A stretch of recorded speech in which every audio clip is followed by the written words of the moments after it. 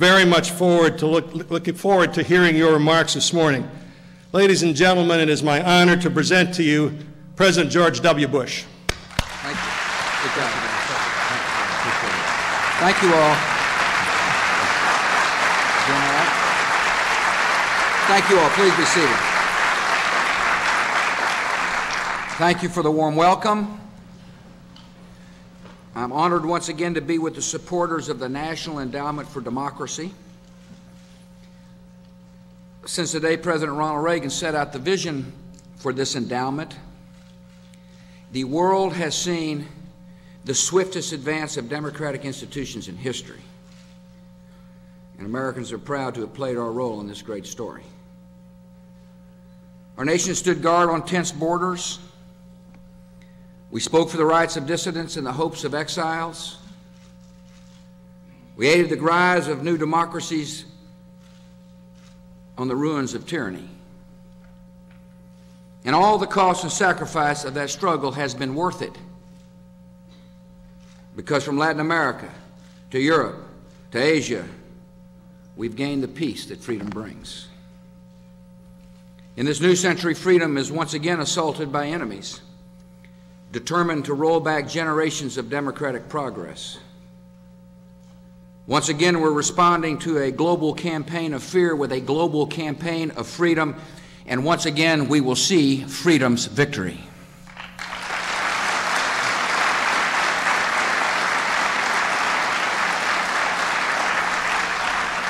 Ben, I want to thank you for inviting me back. Thank you for the short introduction. I appreciate Carl Gershom.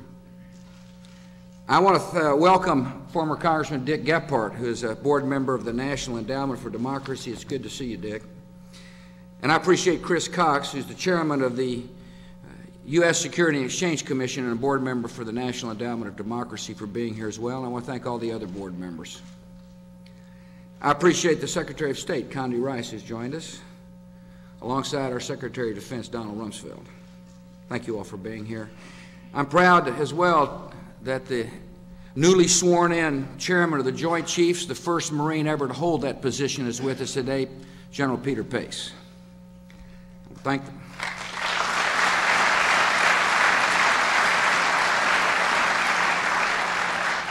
And I thank the members of the Diplomatic Corps who are here as well.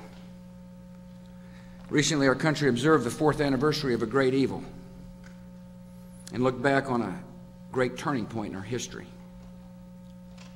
We still remember a proud city covered in smoke and ashes, a fire across the Potomac, and passengers who spent their final moments on earth fighting the enemy. We still remember the men who rejoice in every death, and Americans in uniform rising to duty. And we remember the calling that came to us on that day and continues to this hour. We will confront this mortal danger to all humanity. We will not tire or rest until the war on terror is won.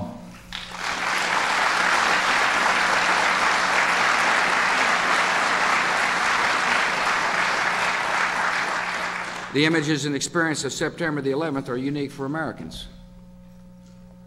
Yet the evil of that morning has reappeared on other days and other places. In Mombasa, and Casablanca, and Riyadh, and Jakarta, and Istanbul, and Madrid, and Beslan, and Taba, and Netanya, and Baghdad, and elsewhere.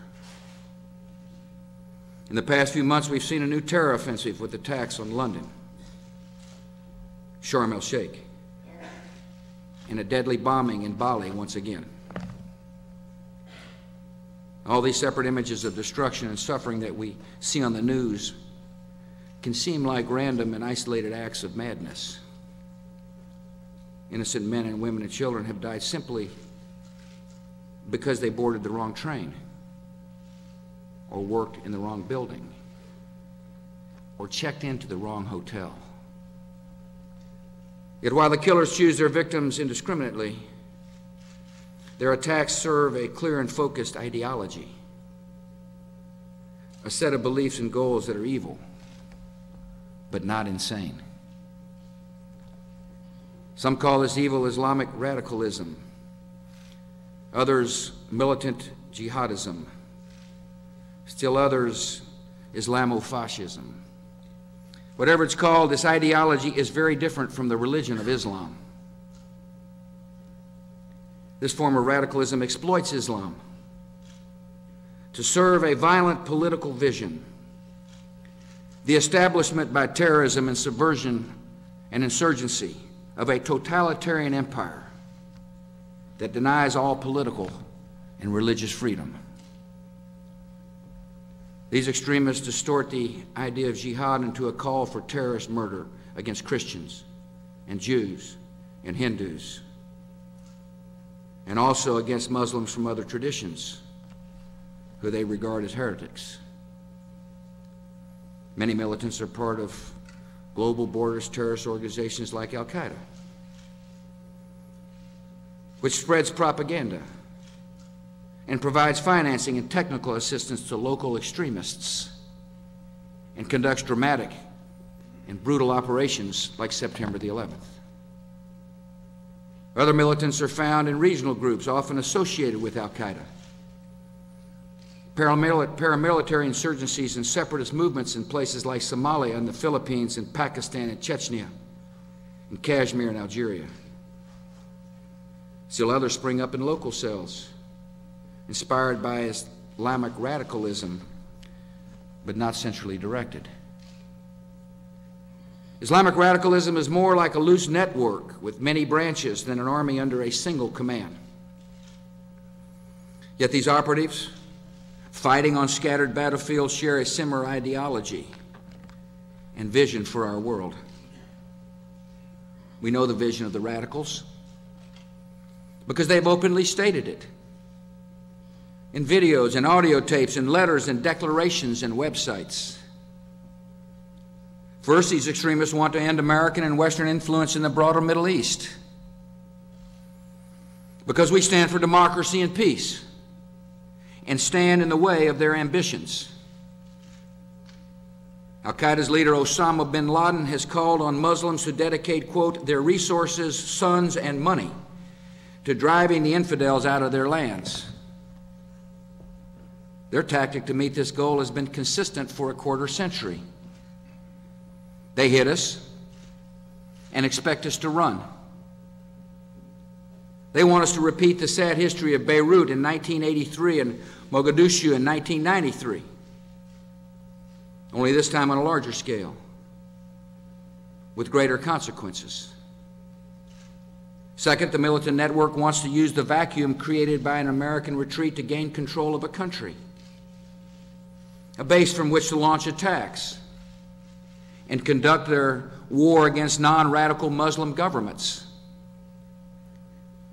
Over the past few decades, radicals have specifically targeted Egypt and Saudi Arabia and Pakistan and Jordan for potential takeover. They achieved their goal for a time in Afghanistan. Now they set their sights on Iraq.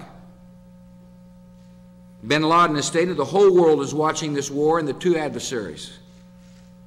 It's either victory and glory or misery and humiliation. The terrorists regard Iraq as the central front in their war against humanity. And we must recognize Iraq as the central front in our war on terror.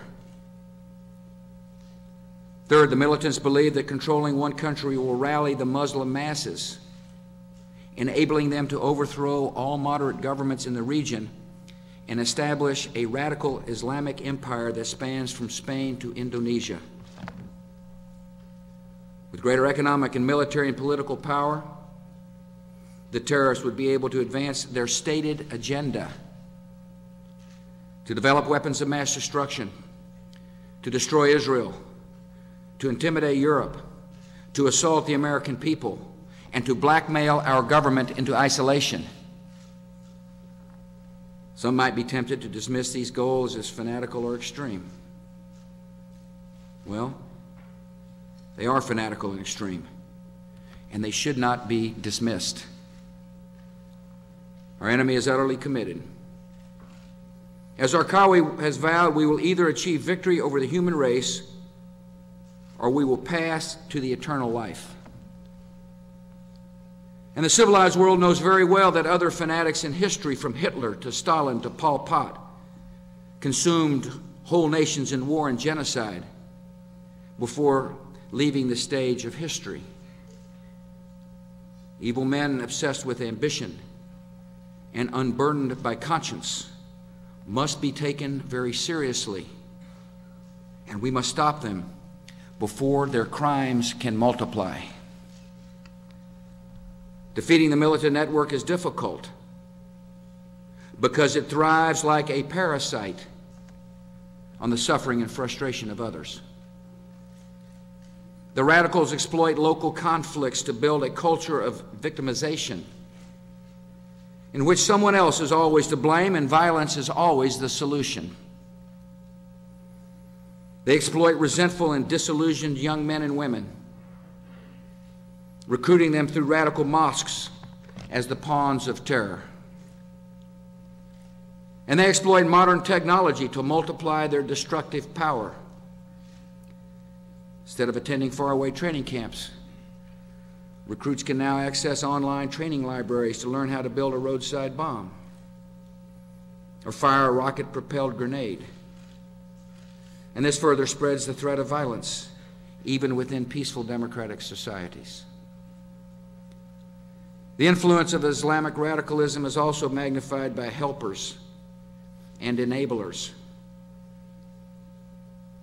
They have been sheltered by authoritarian regimes, allies of convenience like Syria and Iran, that share the goal of hurting America and moderate Muslim governments and use terrorist propaganda to blame their own failures on the West and America and on the Jews. These radicals depend on front operations such as corrupted charities, which direct money to terrorist activity. They are strengthened by those who aggressively fund the spread of radical, intolerant versions of Islam in unstable parts of the world. The militants are aided as well by elements of the Arab news media that incite hatred and anti-Semitism, that feed conspiracy theories and speak of so-called American war on Islam,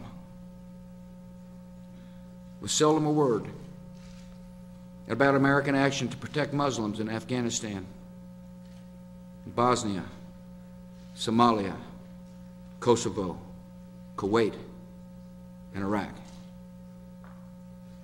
Some have also argued that extremism has been strengthened by the actions of our coalition in Iraq, claiming that our presence in that country has somehow caused or triggered the rage of radicals. I would remind them that we were not in Iraq on September the 11th, 2001. And Al-Qaeda attacked us anyway.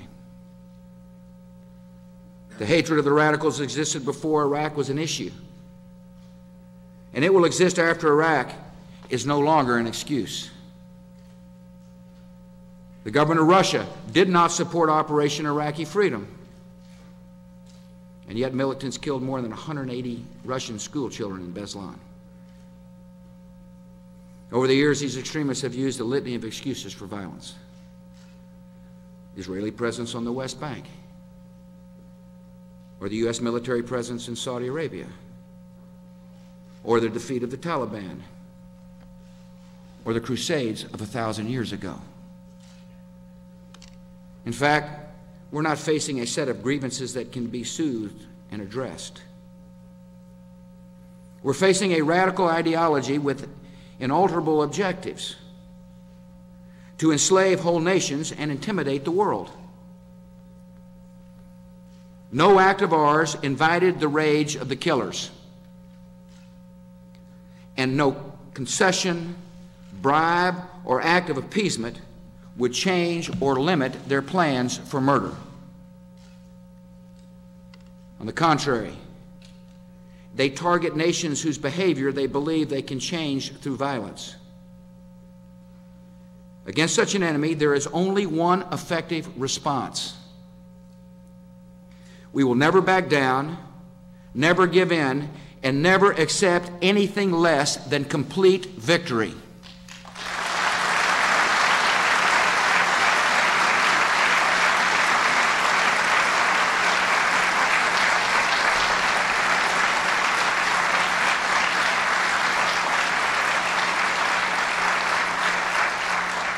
The murderous ideology of the Islamic radicals is the great challenge of our new century. Yet in many ways, this fight resembles the struggle against communism in the last century. Like the ideology of communism, Islamic radicalism is elitist, led by a self-appointed vanguard that presumes to speak for the Muslim masses. Bin Laden says his own role is to tell Muslims, quote, what is good for them and what is not. And what this man who grew up in wealth and privilege considers good for poor Muslims is that they become killers and suicide bombers. He assures them that this is the road to paradise, though he never offers to go along for the ride. Like the ideology of communism, our new enemy teaches that innocent individuals can be sacrificed to serve a political vision. And this explains their cold-blooded contempt for human life. We've seen it in the murders of Daniel Pearl, Nicholas Berg, and Margaret Hansen, and many others. In a courtroom in the Netherlands, the killer of Theo van Gogh turned to the victim's grieving mother and said, I do not feel your pain because I believe you are an infidel. And in spite of this veneer of religious rhetoric, most of the victims claimed by the militants are fellow Muslims. When 25 Iraqi children are killed in a bombing, or Iraqi teachers are executed at their school, or hospital workers are killed caring for the wounded, this is murder, pure and simple, the total rejection of justice and honor and morality and religion. These militants are not just the enemies of America or the enemies of Iraq. They are the enemies of Islam and the enemies of humanity.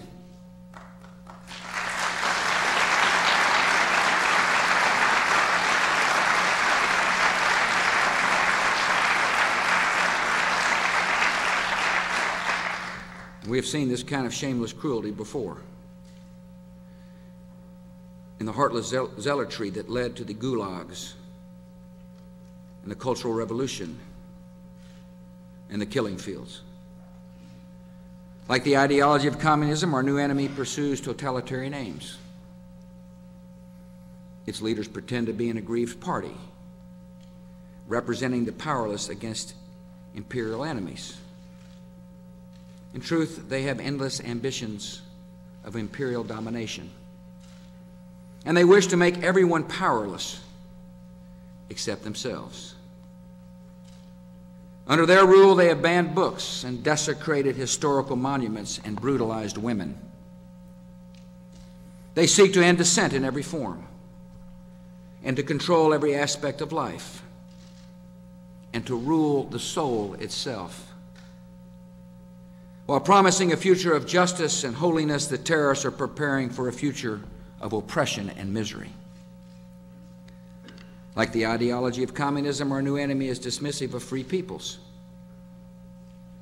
claiming that men and women who live in liberty are weak and decadent.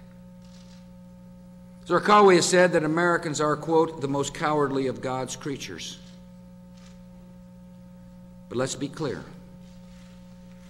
It is cowardice that seeks to kill children and the elderly with car bombs and cuts the throat of a bound captive and targets worshipers leaving a mosque. It is courage that liberated more than 50 million people. It is courage that keeps an untiring vigil against the enemies of a rising democracy, and it is courage in the cause of freedom that once again will destroy the enemies of freedom.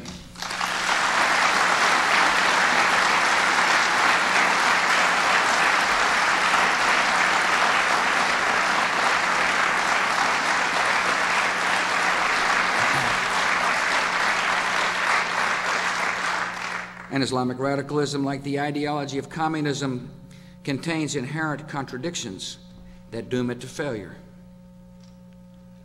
by fearing freedom, by distrusting human creativity and punishing change and limiting the contributions of half the population.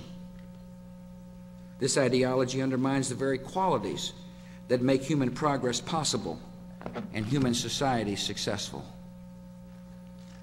The only thing modern about the militants' vision is the weapons they want to use against us. The rest of their grim vision is defined by a warped image of the past, a declaration of war on the idea of progress itself. And whatever lies ahead in the war against this ideology, the outcome is not in doubt. Those who despise freedom and progress have condemned themselves to isolation, decline, and collapse. Because free peoples believe in the future, free peoples will own the future.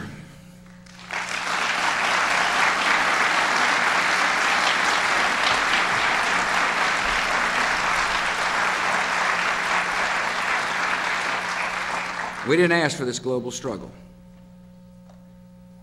but we're answering history's call with confidence and a comprehensive strategy.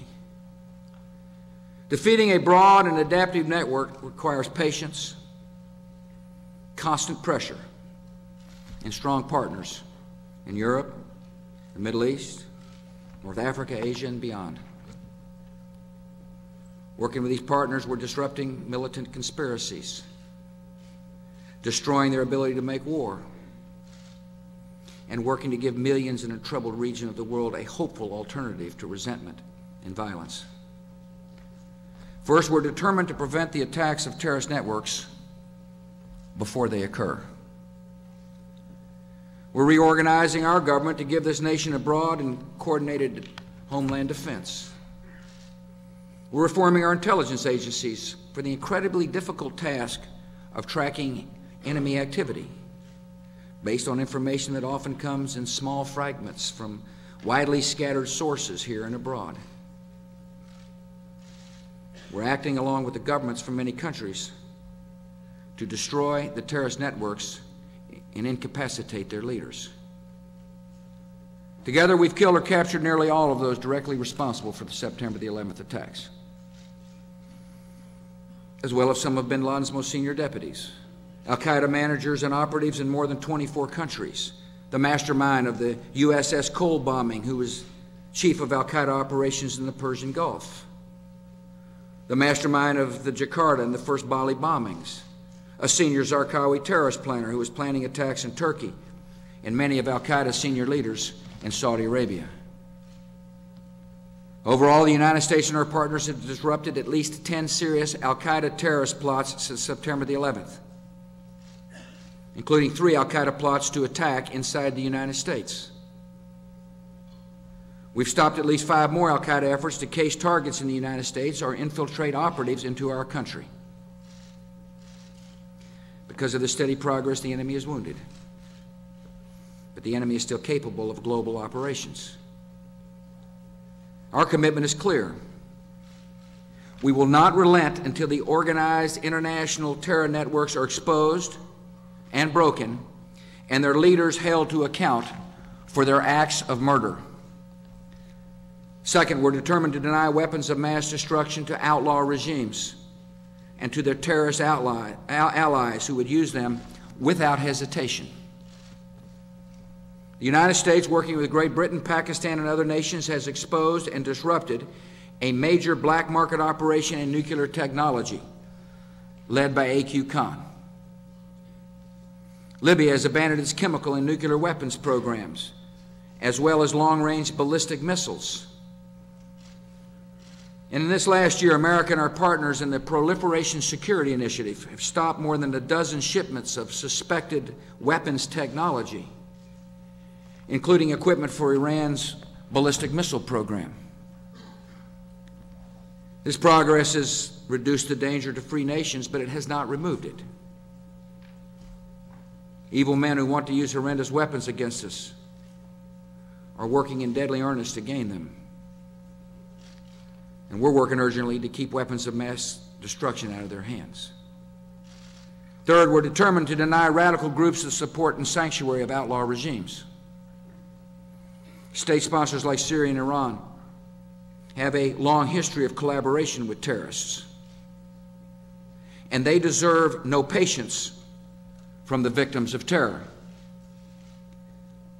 The United States makes no distinction between those who commit acts of terror and those who support and harbor them, because they're equally as guilty of murder.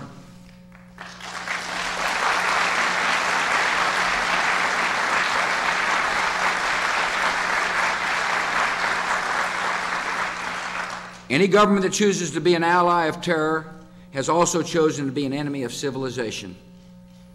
And the civilized world must hold those regimes to account. Fourth, we're determined to deny the militants control of any nation, which they would use as a home base and a launching pad for terror. For this reason, we're fighting beside our Afghan partners against remnants of the Taliban and their al-Qaeda allies. For this reason, we're working with President Musharraf to oppose and isolate the militants in Pakistan. And for this reason, we're fighting the regime remnants and terrorists in Iraq. The terrorist goal is to overthrow a rising democracy, claim a strategic country as a haven for terror, destabilize the Middle East, and strike America and other free nations with ever-increasing violence. Our goal is to defeat the terrorists and their allies at the heart of their power, and so we will defeat the enemy in Iraq. Our coalition, along with our Iraqi allies, is moving forward with a comprehensive, specific military plan. Area by area, city by city, we're conducting offensive operations to clear out enemy forces and leaving behind Iraqi units to prevent the enemy from returning. Within these areas, we're working for tangible improvements in the lives of Iraqi citizens. And we're aiding the rise of an elected government that unites the Iraqi people against extremism and violence. This work involves great risk for Iraqis and for Americans and coalition forces. Wars are not won without sacrifice, and this war will require more sacrifice, more time, and more resolve. The terrorists are as brutal an enemy as we've ever faced. They're unconstrained by any notion of our common humanity or by the rules of warfare. No one should underestimate the difficulties ahead, nor should they overlook the advantages we bring to this fight. Some observers look at the job ahead and adopt a self-defeating pessimism. It is not justified. With every random bombing and with every funeral of a child, it becomes more clear that the extremists are not patriots or resistance fighters.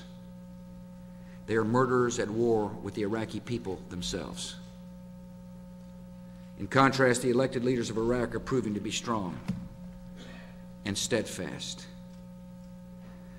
By any standard or precedent of history, Iraq has made incredible political progress, from tyranny to liberation to national elections to the writing of a constitution in the space of 2.5 years. With our help, the Iraqi military is gaining new capabilities and new confidence with every passing month.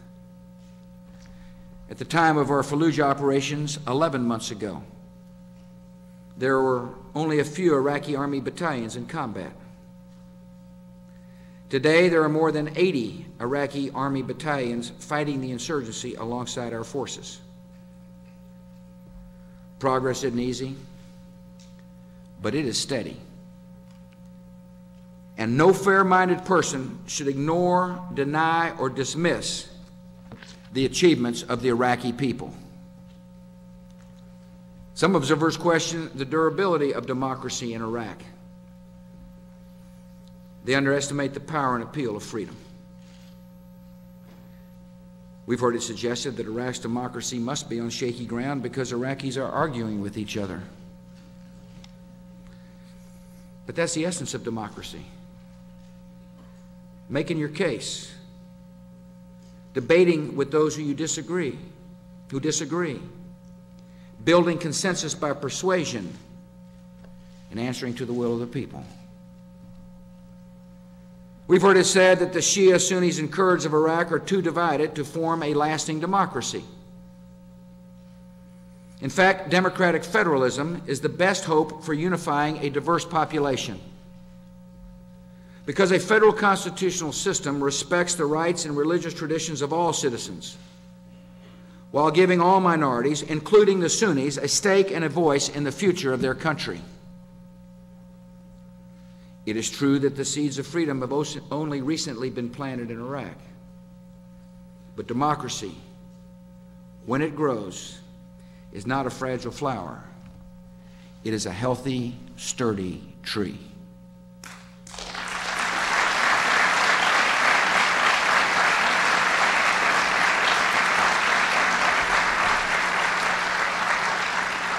As Americans, we believe that people everywhere prefer freedom to slavery, and that liberty, once chosen, improves the lives of all. And so we're confident, as our coalition and the Iraqi people each do their part, Iraqi democracy will succeed. Some observers also claim that America would be better off by cutting our losses and leaving Iraq now. It's a dangerous illusion, refuted with a simple question. Would the United States and other free nations be more safe or less safe with Zarqawi and bin Laden in control of Iraq, its people, and its resources? Having removed a dictator who hated free people, we will not stand by as a new set of killers, dedicated to the destruction of our own country, seizes control of Iraq by violence. There's always a temptation in the middle of a long struggle to seek the quiet life, to escape the duties and problems of the world, and to hope the enemy grows weary of fanaticism and tired of murder. This would be a pleasant world, but it's not the world we live in. The enemy is never tired, never sated, never content with yesterday's brutality. This enemy considers every retreat of the civilized world as an invitation to greater violence. In Iraq, there is no peace without victory. We will keep our nerve, and we will win that victory.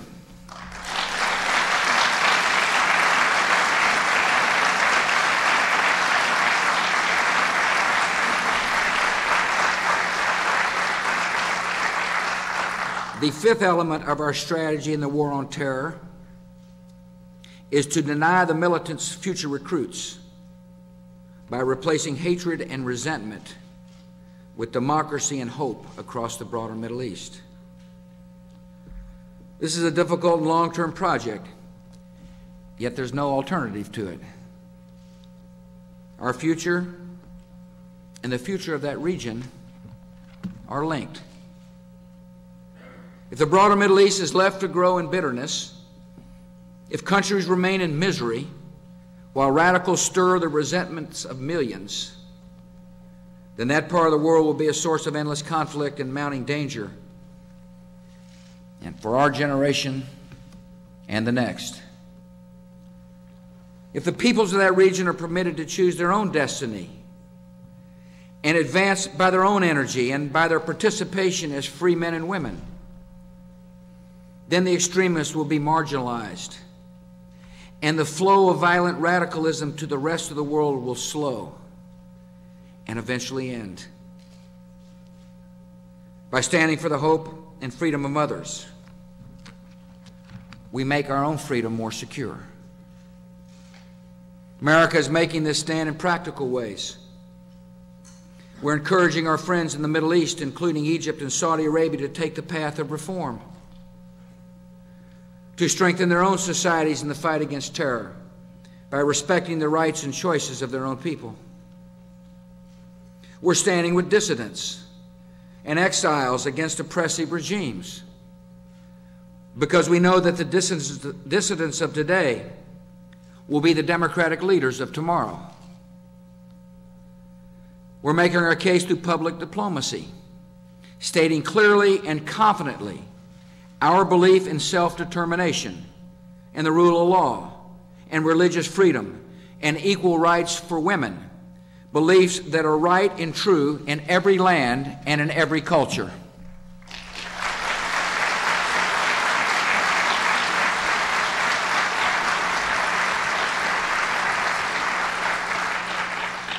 As we do our part to confront radicalism, we know that the most vital work will be done within the Islamic world itself. And this work has begun. Many Muslim scholars have already publicly condemned terrorism, often citing chapter 5, verse 32 of the Quran, which states that killing an innocent human being is like killing all humanity, and saving the life of one person is like saving all of humanity. After the attacks in London on July the 7th, an imam in the United Arab Emirates declared, "Whoever does such a thing is not a Muslim, nor a religious person." The time has come for all responsible Islamic leaders to join in denouncing an ideology that exploits Islam for political ends and defiles a noble faith. Many people of the Muslim faith are proving their commitment at great personal risk. Everywhere we have engaged the fight against extremism, Muslim allies have stood up and joined the fight, becoming partners in a vital cause. Afghan troops are in combat against Taliban remnants. Iraqi soldiers are sacrificing to defeat al-Qaeda in their own country. These brave citizens know the stakes: the survival of their own liberty, the future of their own region, the justice and humanity of their own tradition, and the United States of America is proud to stand beside them.